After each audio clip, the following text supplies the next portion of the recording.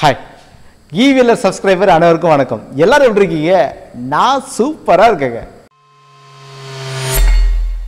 ஈவிலர் right with bright. Lead acid பேட்டரிஸ்க்கும் இந்த lithium ion பேட்டரிஸ்க்கான என்ன ஒரு குயிக்காக ஒரு கம்பேரிசன் பார்க்கலாம். எதனால் வந்து எலக்ட்ரிக்கல் வெஹிக்கிள்ஸ்லாம் வந்து லித்தியம் அயன் வந்து ப்ரிஃபர் பண்ணுறாங்கன்னு சொல்லிட்டு. ஸோ முக்கியமான கிரைட்டீரியா என்னென்னு பார்த்தீங்கன்னா ஸ்பேஸ். ஓகே, முன்னாடி பார்த்தீங்கன்னா இப்போ வந்து லெட் ஆசிட் பேட்டரிலாம் பார்த்தீங்கன்னா ஸ்பேஸ் வந்து ரொம்ப பெருசாக இருக்கும், ரொம்ப இடம் கன்சியூம் பண்ணும்.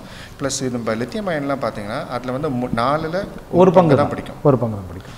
அதே மாதிரி பார்த்தீங்கன்னா இன்னொன்று வந்து பார்த்தீங்கன்னா அதோடைய வெயிட் பார்த்தீங்கன்னா லெட் ஆசிட் வந்து லித்தியம் அயன் அதாவது லித்தியம் அயன் வந்து லெட் ஆசிட் கம்பேர் பண்ணிங்கன்னா உங்களுக்கு வந்து அது 4ல் 3ல் ஒரு பங்கு 4ல் ஒரு பங்கு தான் பிடிக்கும். ஆமாம். நெக்ஸ்ட் வந்து சைக்கிள் கெப்பாசிட்டி 0லேருந்து எத்தனை தடவை சார்ஜ் பண்ணி எடுக்கிறோன்ற கெப்பாசிட்டி. சைக்கிளிங்கில் பார்த்தீங்கன்னா லித்தியம் அயன் வந்து 2000 டைம்ஸ் மோர் டைம்ஸ் வந்து நீங்கள் சைக்கிள் பண்ணலாம். 0லேருந்து ஃபுல் சார்ஜ் பண்ணலாம். வேறாஸ் நீங்கள் லெட் ஆசிட் பார்த்தீங்கன்னா ப்ராப்ளி ஒரு 400 to 500 டைம்ஸ் தான் ஆகும். அவ்வளோதான்.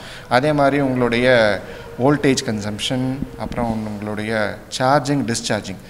ஒரு பெரிய அட்வான்டேஜ் வந்து லித்தியம் அயனில் என்னன்னு பார்த்தீங்கன்னா நீங்கள் சார்ஜிங் வந்து எப்படி வந்து கிராஜுவலாக இன்க்ரீஸ் ஆகுதோ அதே போல் தான் வந்து கிராஜுவலாக வந்து டிஸ்சார்ஜ் ஆகும். வேறாஸ் நீங்கள் லெட் ஆசிட் பார்த்தீங்கன்னா நீங்கள் சார்ஜ் பண்ணுறதுக்கு உங்களுக்கு வந்து அதிகமான கன்சம்ஷன் தேவைப்படும். அதே போல் வந்து டிஸ்சார்ஜும் ரொம்ப குயிக் டிஸ்சார்ஜ்.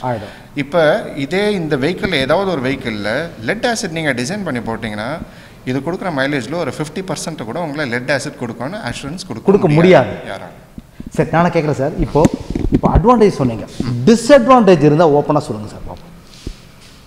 உங்களுக்கு தெரிஞ்சு சார், எனக்கு தெரியுது விட்டுருங்க, உங்களுக்கு தெரிஞ்ச டிஸ்அட்வான்டேஜ் லித்தியம் பேட்டரி நீங்கள் எதாவது ஃபீல் பண்ணுறீங்களா, இருக்குன்னு நினைக்கிறீங்களா?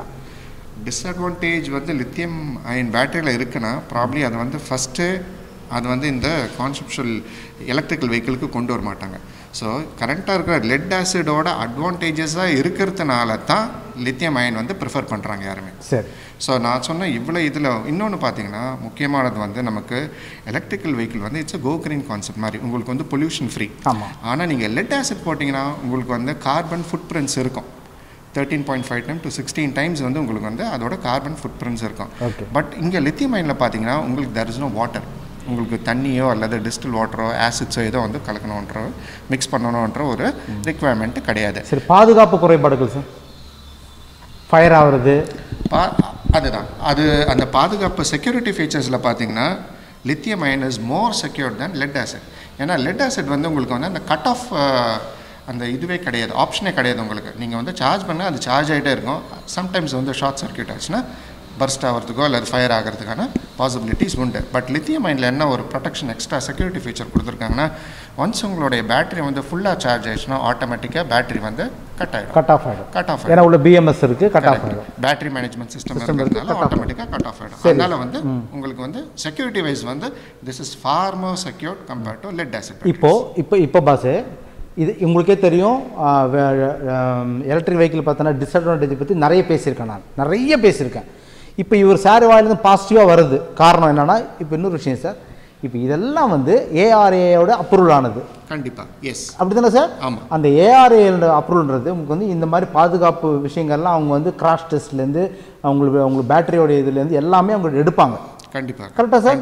இதெல்லாம் நீங்கள் நிரூபிக்கணும். இதெல்லாம் வந்து எந்த விதத்துலையும் நம்ம வந்து வண்டி வந்து போய் ஆக்சிடென்ட் ஆனாவோ இல்லை வேறு ஏதாவது டமாலுக்கு மேலேருந்து ஒரு பாறை வண்டி மேலே ஊந்தாவோ இல்லை பேட்டரி ரன்னிங்கில் இருக்கும்போது ஏதாவது ஆகிடுமோ, ஹீட்டில் ஆகிடுமோ, தண்ணி பட்டா ஆகுமோ, இதெல்லாம் அவங்க டெஸ்ட் எடுப்பாங்களா சார்? டெஸ்ட் பண்ணதுக்கு அப்புறமா தான் வந்து அப்ரூவலே கொடுப்பாங்க. ஸோ வந்து ஒரு பப்ளிக்கில் எடுத்துகிட்டு வந்து ஒரு டிரான்ஸ்போர்ட் வண்டியை வந்து ஒரு பப்ளிக்கில் கொண்டு போய் ஓட்டுறோன்னா இதெல்லாம் இல்லாமல் ARA அப்ரூவல் இல்லாமல் இந்த வண்டிகள்லாம் மார்க்கெட்டுக்கு வராது.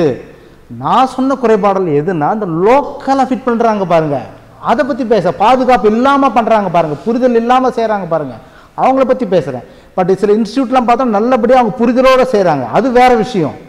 சில எக்ஸ்போர்ட்ஸ்லாம் வந்து இன்றைக்கி வந்து உங்களை இந்த மாதிரி லித்தியம் பேட்டரிலாம் வந்து பெங்களூர் சேர்ந்த நிறுவனம், நம்ம சென்னை சேர்ந்த சில நிறுவனங்கள்லாம் வந்து பாதுகாப்பாக அவங்க மேனுஃபேக்சர் பண்ணுறாங்க. அது அவங்களுக்கு தெரியுது பண்ணுறாங்க சார். கரெக்ட். தெரியாமல் லோக்கலாக எடுத்துகிட்டு வந்து அந்த 18650 செல்லை வச்சுக்கிட்டு இல்லை வேறு இந்த சின்ன சில 90H செல்லை வச்சுட்டு பண்ணுறாங்க. அது மாதிரி பண்ணக்கூடாதுன்னு இந்த இதில் ரிஜிஸ்டர் பண்ண விரும்புகிறேன் சார் நான். Okay sir, right, super sir. அப்போ இதெல்லாம் வந்து பாதுகாப்பானது, கரெக்டாக சார்? கண்டிப்பாக. ரைட். இதில் கூட பார்த்தோன்னா இந்த கிட்ட வாங்க பாஸ், எவ்வளோ சார்ஜ் ஆகுதுன்ற 1 2 3 4 இல்லையா, இந்த 4 லெட்டு தெரியும், லைட்டிங் தெரியும், அப்படி தானே சார்? Super sir.